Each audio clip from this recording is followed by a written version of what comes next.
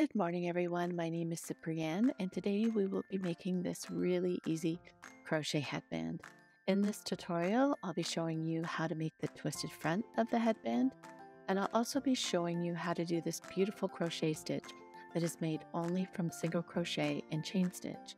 This headband is going to be worked widthwise, which means that we are starting with the height of the headband, and you can just crochet as many rows as you need to get the exact size that you want to make.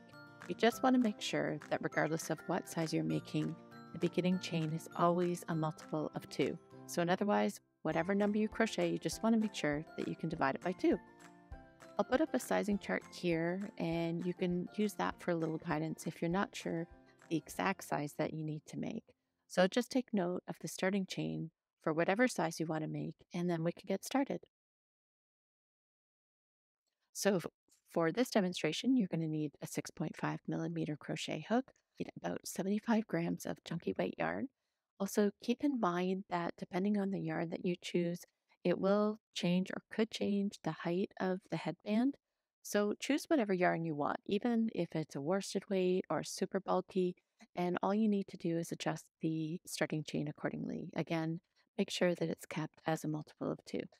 A tapestry needle because we are going to be sewing the ends together, and that is how we're going to create the twisted front of the headband. And of course, we need them to even ends.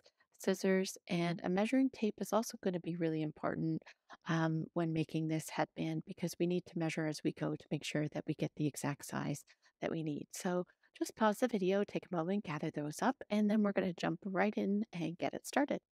Okay, so the first thing that we're going to be doing, of course, is creating our slip knot. And then we are going to be chaining 16 stitches. So we can go ahead and do that, and I'll meet up with you so that we can start row 1. For row 1, we're going to be working a single crochet into the second chain from the hook and each chain across. So at the end of row 1, we are actually going to have 15 stitches. So you can go ahead and work that row, and we'll meet up for row 2, which is when we start our texture. So we'll see you there.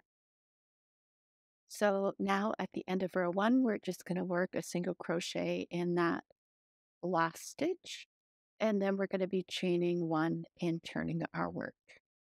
Now working directly into the first stitch, we're going to work 1 single crochet, followed by 2 chain stitches, followed by 1 single crochet worked right back into that same stitch. We're going to skip over 1 and work in the third stitch, working 1 single crochet, followed by 2 single crochets, oops, and 1 single crochet right back into the same stitch. So this is the same pattern that we're going to work all the way across, skipping 1 stitch and then working that pattern of 1 single crochet, 2 chains, 1 single crochet back into the same stitch. So just work across to the end and we'll meet up and continue on. Okay, so we're just going to finish off row 2 by working 1 single crochet, if I can get my hook through, followed by 2 chain stitches, followed by 1 single crochet into that very last stitch. Then we're going to be chaining 1 and turning, then work directly into that chain 2 space there. Start working the exact same pattern of 1 single crochet, followed by 2 chain stitches, followed by 1 single crochet into the chain 2 space. Then you're going to skip over to the next chain 2 space and do 1 single crochet, followed by chain 2 chains, followed by 1 single crochet into that chain 2 space. So you're going to continue to work that pattern all the way along into all those chain 2 spaces, and you should have 8 of those all together.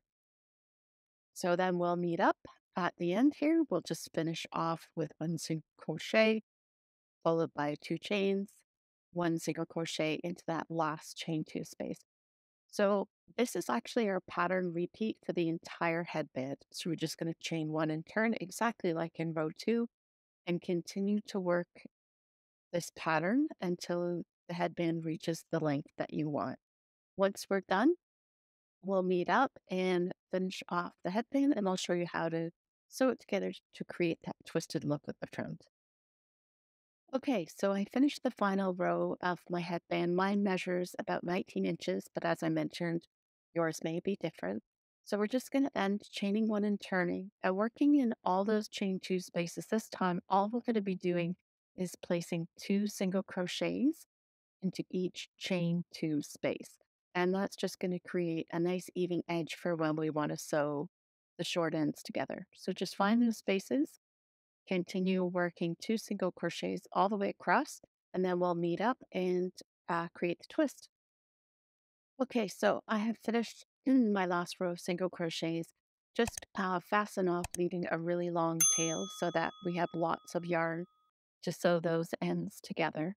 Okay, so what we're going to do now is fold the short ends together, and we're going to actually be folding each end in half.